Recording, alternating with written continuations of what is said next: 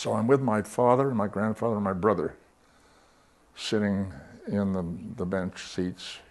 Women were upstairs. 5 or 6 guys get up on the bema on the stage and they're facing the congregation. They get their talit over their heads and they start this chanting.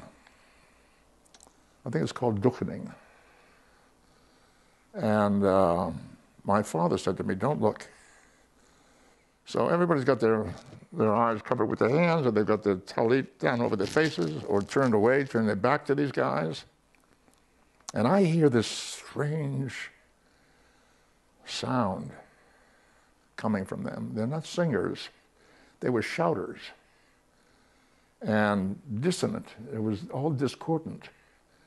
And they were doing like, that kind of wailing. And all discordant, not together, not in unison. And then the leader would shout out, "Yevorechecho!" And the rest of them would respond, "Yevorechecho Adonai v'yishmerecho!" It was chilling. You know? Whoa, something major is happening here. So I peeked, and I saw them with their hands stuck out from beneath their talit like this towards the congregation. I thought, wow.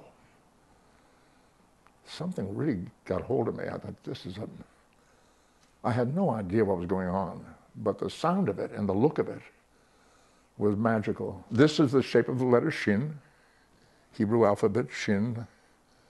Very interesting letter in the language. It's the first letter in the word Shaddai, the first letter in the word Shalom, first letter in the word Shekhinah, which is the name of the feminine aspect of God,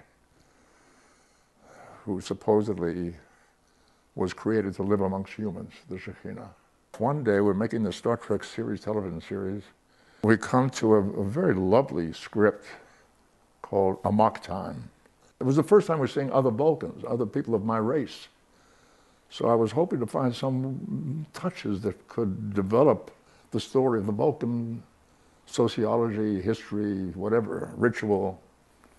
So I said to the director, I think we should have some special greeting that Vulcans do, because he said, "What do you mean?" I said, "Well, you know, humans, we have these rituals, things that we do. We shake hands, we nod to each other, we bow to each other, we salute each other.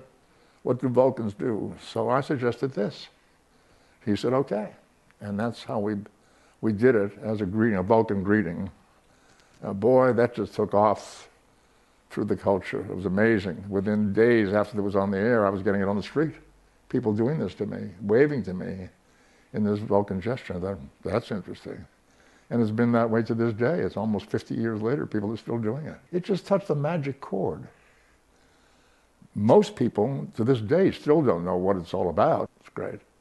It's great. People don't realize they're blessing each other with this.